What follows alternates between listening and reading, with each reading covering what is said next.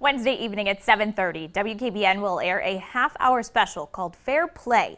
It's a conversation about sports and race. One person we included in the conversation was Jim Tressel, and with what he had to say, here's First News anchor Stan Boney.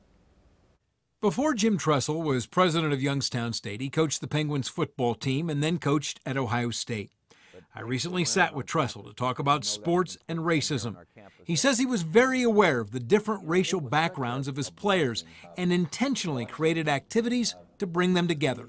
If you spend time with someone else that might not look like you or might not think like you or might not act like you or believe like you, you're going to grow to appreciate them because you'll find out that you're more similar than you are dissimilar.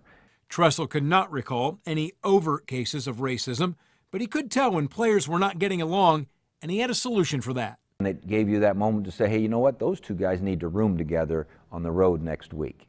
Tressel's father was a legendary football coach at Baldwin Wallace, and he remembers his father dealing with the racial unrest of the late 1960s. Wanting to be there and hear concerns, wanting to be,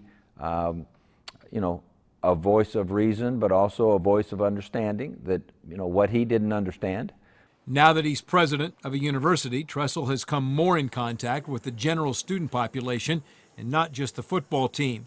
And what he has noticed is that young people today have a greater desire to learn about people around them who might be different.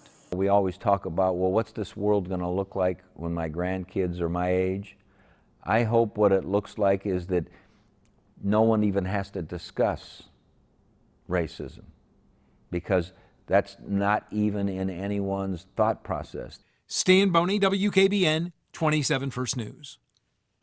Again, if you want to catch that special, Fair Play, a conversation about sports and race, it'll air Wednesday night, 7:30 right here on WKBN.